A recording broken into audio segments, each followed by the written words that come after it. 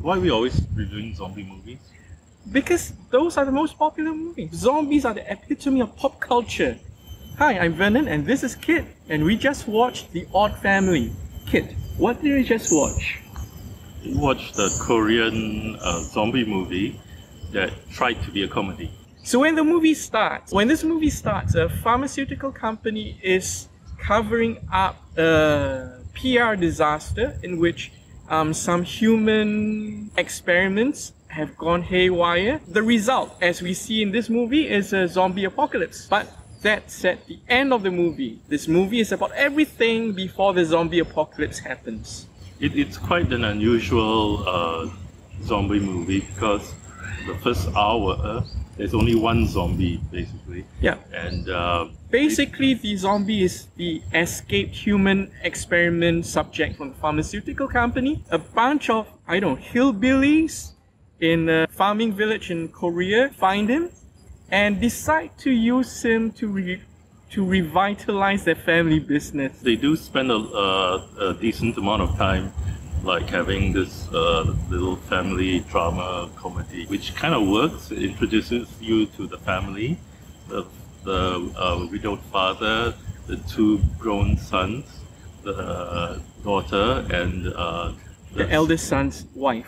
All of whom are really what you'd call small-time scammers. The comedy plays up their dastardly greediness. They would do anything to scam people and get rich of it. They find out that the zombie bite kind of like revitalizes your manhood. So yeah, it makes you healthier and more vigorous. You could pee like a teenage boy, according to one of the characters in the movie. So they make some money selling the service of letting their pet zombie, the guy that they found wandering around, bite the elderly men in the village. Surprisingly, no one turns into the zombie for a long time, so everyone thinks, well, this is safe, right? This irresponsible... It's motivated by greed. That's how a zombie apocalypse happens. So it's an interesting take, an original extrapolation of the zombie genre, but it was kind of interesting, a bit amusing. So what worked in this movie? They did have some interesting storytelling technique. Like they don't really tell you who the characters are. They just appear on the screen, and then you later figure out that, oh, okay. That's the dad, that's the eldest son, that's the no good second son, and so on. So that's a bit interesting. It keeps you guessing for a while. So that's good technique. Everyone's a scammer, but everyone has varying shades of how far they'd go and what kind of line to draw. And the way they bicker with each other about how to draw the line and what morality they have is, well, it's entertaining to me. It's good comedy. It's good comedy. I find this film very, very interesting in the way it sort of presents the hillbilly family who operate their own scams. It puts them as a fairly unlikable family at the beginning, and at the end you sort of, can empathize with them. You can see that, they're just small-time scammers because they're so poor. It's actually quite normal. It's like Breaking Bad, right? You don't like the guy, but you can empathize with him. So it's not that unusual. You don't have to like characters, but yeah, you can empathize with them. And this is supposed to be one storytelling technique point that's lost in Hollywood. Yeah, they think that you need to like the characters for the audience to feel involved. No, it's just empathy. They're basically stock characters in a very wide comedy. There was just something missing. It's a very slapstick comedy that really paints everything with a very wide brush. They had an interesting concept, but someone like Edgar Wright would have done a much better job. Okay, my first Edgar Wright movie, and I think still his best, would be Scott Pilgrim vs. the World. I mean, that was like wacky. Zombie movies, it should be Shaun of the Dead. Edgar Wright you definitely have to watch the stuff. There's nothing like it. There's a Korean TV series produced by Netflix called The Kingdom, and it's about zombies in medieval Korea. The zombie outbreak also happens in a rural outpost. Like this film, it also has, some kind of commentary about the city versus the country and so on. It's worth a watch. The stereotypes in this movie seem a bit familiar. It seems a bit universal. You've got the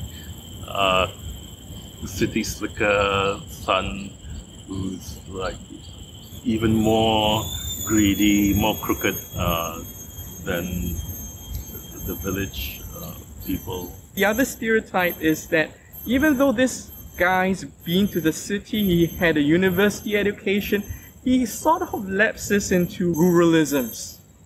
What about ruralisms? Talking about his language? In terms of his accent, which he breaks into quite often. The second half of the movie, it goes like full-on zombie breakout, but the village size, but it's still quite spectacular. If you like large crowds of zombies attacking people, you do get it here. Yeah, but you've got to wait for a long, long while before the munchies begin. There were some interesting scenes, like when the zombie likes eating cabbage because it looks like human brains, and likes cabbage with ketchup because the ketchup looks like blood.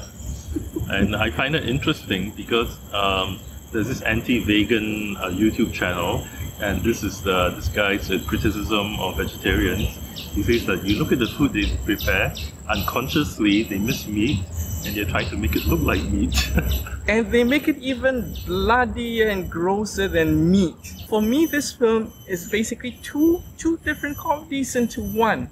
Like what Kit says, the final third is a proper zombie comedy. The first 2/3 is more like a regional comedy where jokes are spun from the poverty and remoteness of the village and the little quirky characters that inhabit the village. The setting is quite interesting. It's quite picturesque. It's quite unique. It did bring back memories of Japan that I visited a long time ago. I definitely saw Japan in this because one of the funny things about Korean comedies and Japanese comedies is that they steal quite liberally from each other. Back in the late 90s, there was this comedy by Takashi Miike called The Happiness of the Katakuris. And it was about this weird family operating this horrible, no good, not even half a star inn on some mountain that nobody visits. And they kill their guests? Their guests keep dying on them. And they keep hiding the bodies of the guests in the backyard. And sort of, this film kind of reminds me of The Happiness of the Katakuris for two reasons. One, because, well, it's obviously another eccentric movie trying to deal with the unusual circumstances they find themselves in. And two, because The Happiness of the Katakuris was actually a remake based on a Korean comedy called The Quiet Family. I can see The Odd Family getting remade by Takashi Miike and made even more funny, more comic and more surreal. If I were to pontificate about the state of the Korean movie industry, I would say that they can make good movies. I haven't watched The Host or Last Train from Busan, but they did succeed internationally. This would not be one of their international successes. But you do see the health of their movie industry in this movie because they did put a lot of thought into the script. And technically, the execution, the production values were good. I'm very impressed with how they use their sets. Most of this film actually takes place indoors, within the gas station and the barn, and the family home that's built on top of the gas station. Koreans. For the indoor scenes, how the camera is worked how everyone is blocked with each other.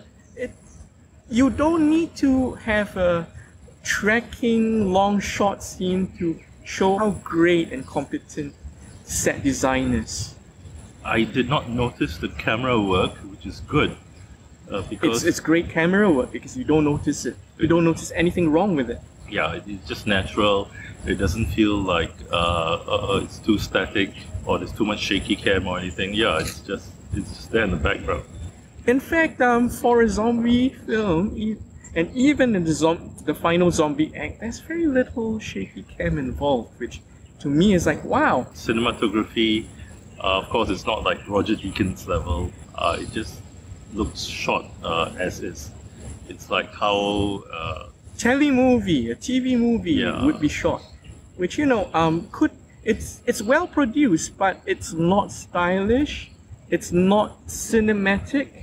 But for me, the comedy sort of compensated for that. As a zombie movie, this is actually very, very traditional, despite what the director's spin on it is.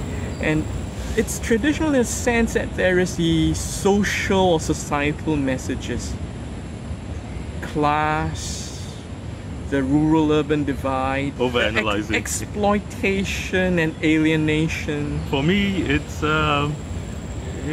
an original take on the zombie movie, but you need someone like Edgar Wright to really pull it off, to really go screwball zany.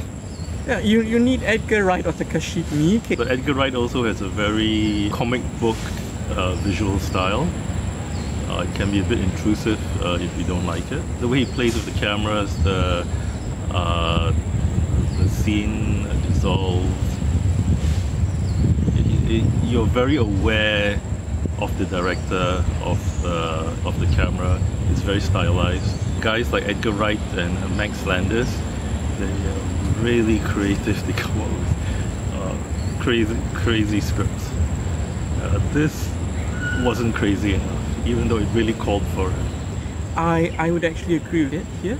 And this film is funny, but it's not crazy. For zombie comedies these days, you really have to go crazy or you go bust. So unfortunately, I cannot recommend this movie unless you have an interest in Korea. You want to see what a Korean farming village looks like, and how a zombie apocalypse could possibly even start in the outskirts of civilization. For me,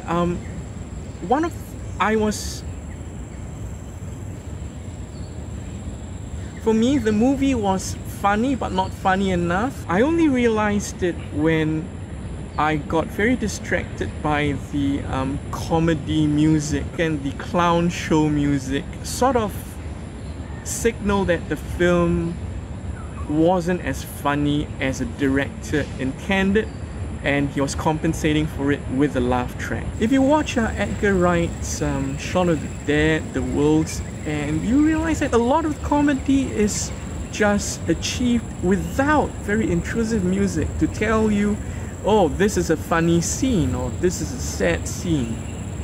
That, to me, is really great filmmaking, which I think The Odd Family didn't quite achieve. So overall, Kit here will not watch it again. I would probably watch it if it's on Netflix. So that's it from us for today. Remember to click like twice because we always believe the double tap. No, if you click twice, you will like it and you will unlike. Okay, so we believe in a triple tap just to make sure the zombie is really, really, really dead. And we'll see you next week.